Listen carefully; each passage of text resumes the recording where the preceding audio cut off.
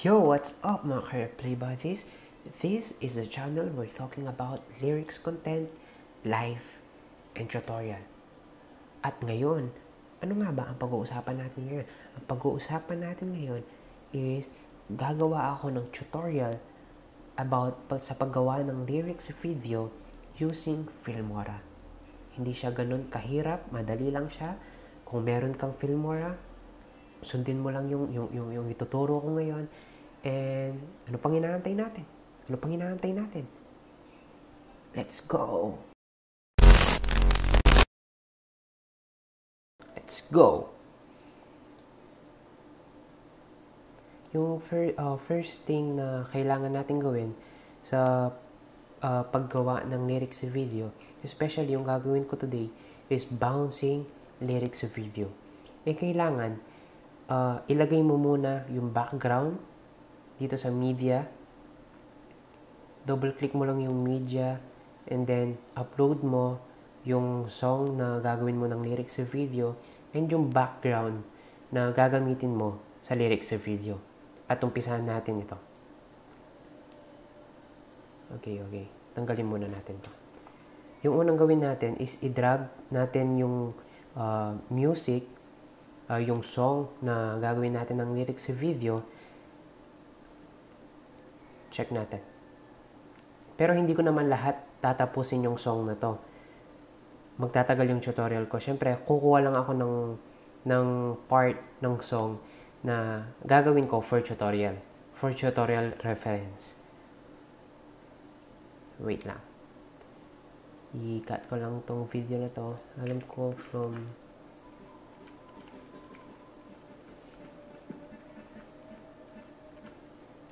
9. Split ko na siya dito. 9 and 26. Okay, play buddies. From 26. Split, then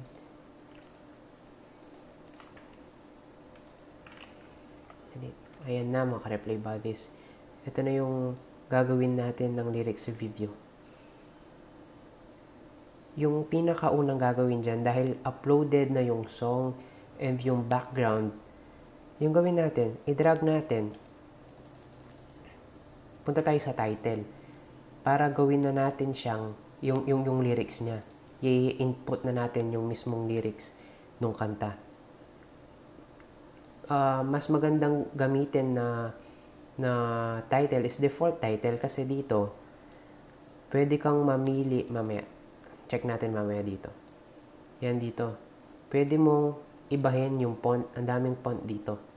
Yung font na preferred mo, yung font na hindi mahirap basahin, at yung font na talagang mababasa ng mga viewers. Mabilis ma-caught up ng viewers every time na pinapakinggan niya yung video mo. Input lang natin yung punta tayo sa notes. Nilagay ko na dito yung notes and title.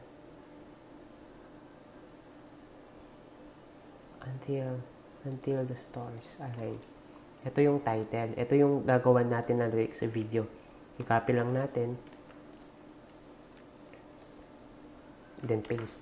Yung ginawa ko, nilagay ko na sa notes yung mismong lyrics. Or pwede kang mag-google na lang. Pero ako, mas preferred ko, ilagay na lang sa notes.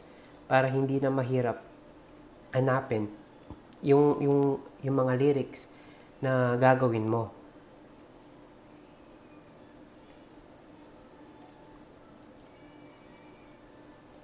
Liitan natin yung size ng font. 50. Check natin yung 50. Try natin muna nung 40. Then, after nyan, pili ka ng font na gusto mo. Ako, preferred ko to. Sweet Purple. Yan. After nyan, syempre, yung kailangan natin gawin is i-cut natin ito kung saan siya mag-start and i-cut natin kung saan siya mag-end. Pakinggan natin yung song.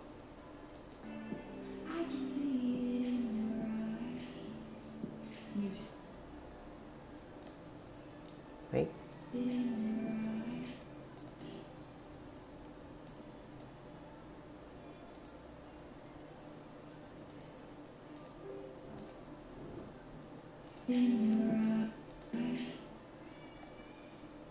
After nun, i-match mo kung saan natapos yung song, ay yung lyrics na to, dun sa mismong lane niya.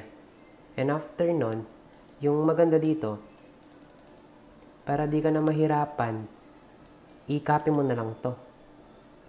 Copy, then pakinggan mo ulit yung next lyrics. Kung saan siya nag-start.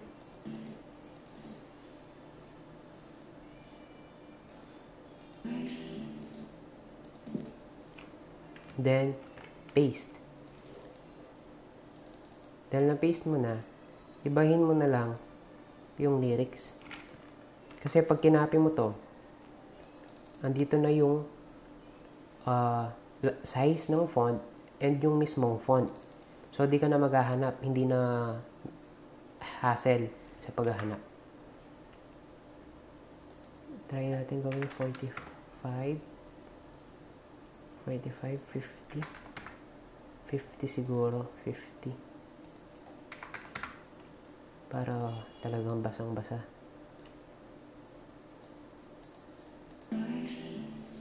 You've seen the moon and it's dark inside.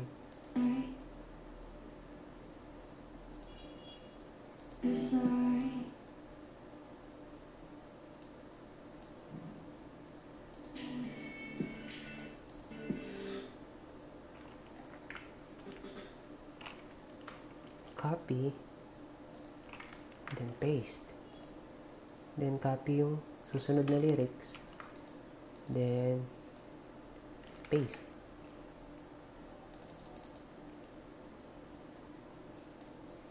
Then ilay natin siya kung saan siya nag-start and nag-end.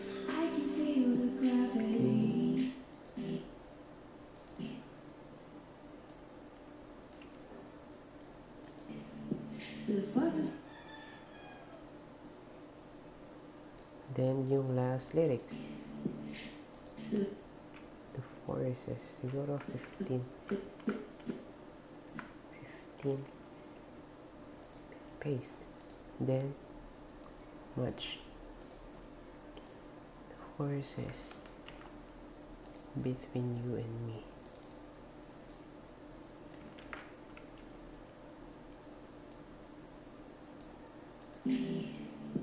The forces fall between you and me.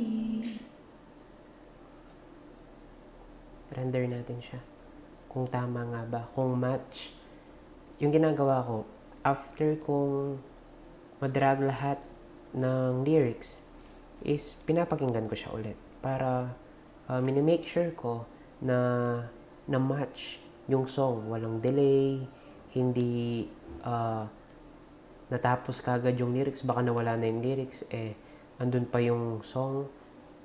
Minamatch ko siya. And dinodouble check ko.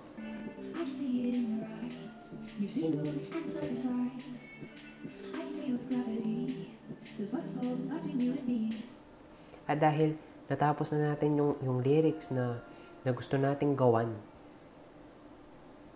yung gagawin natin yan is ilagay natin, punta tayo sa bigyan natin ng effect yung bawat lyrics.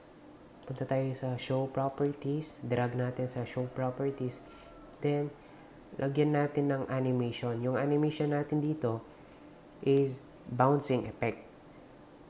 Hanapin natin yung up down. Scroll natin yung up down, customize animation, upload.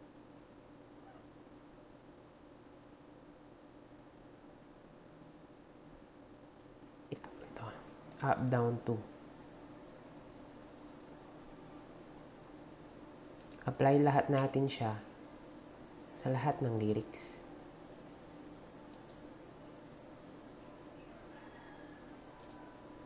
Up down to. Animation. Up down to. Then animation again. Advance. and animation, click up, down to. Dahil nalagay na lahat natin ng animation, ng lyrics na gusto natin, dahil yung ginagawa natin ngayon is up, down, or sabihin na natin bouncing effect lyrics video. Pagkatapos na nito, i-drag natin yung mouse natin dito sa effect. And search na lang natin yung meld.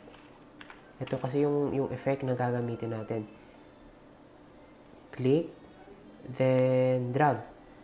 Yung kailangan lang natin gawin yan, ito lang, sa mga gumagamit ng Filmora, if gagamit ka ng Filmora sa pag-edit ng lyrics video, yung pinakakailangan mong gawin, ako yung ginagawa ko, is nilalak ko to.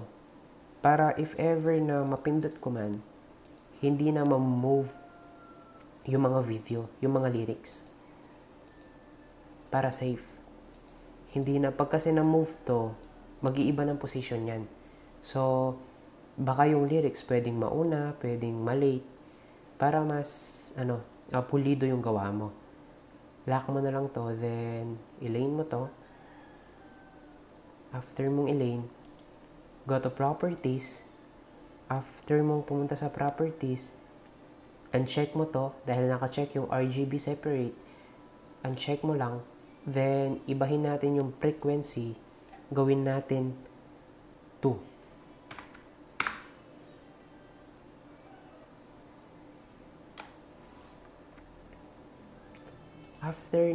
After na nating nagawa yon, punta tayo sa mismong video natin. Check natin siya. Ito yung result.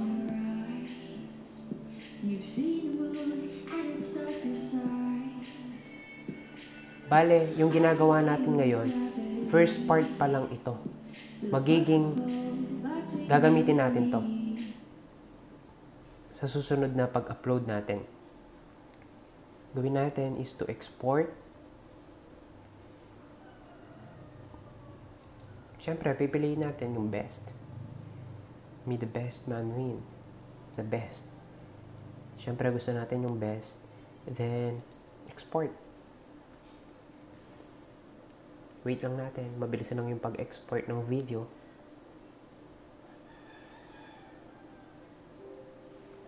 It's done.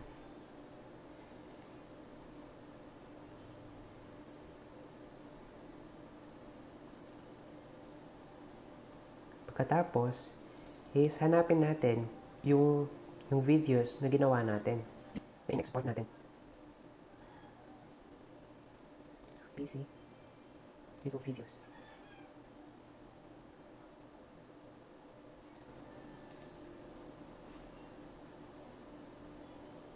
Is it?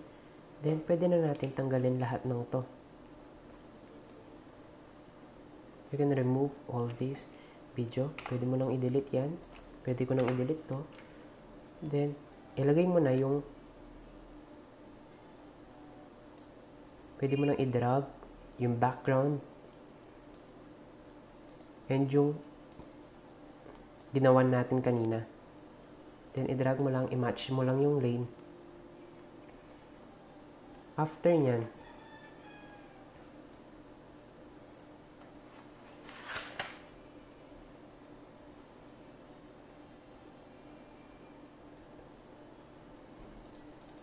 para mag-match yung mismong size ng video, is gawin natin, i-crop natin to, yung pang YouTube size. 16 by 9. Pili tayo. Yan. 16 by 9. Para talagang sakop niya yung mismong video. Then, gawin natin, punta tayo sa properties, i-change natin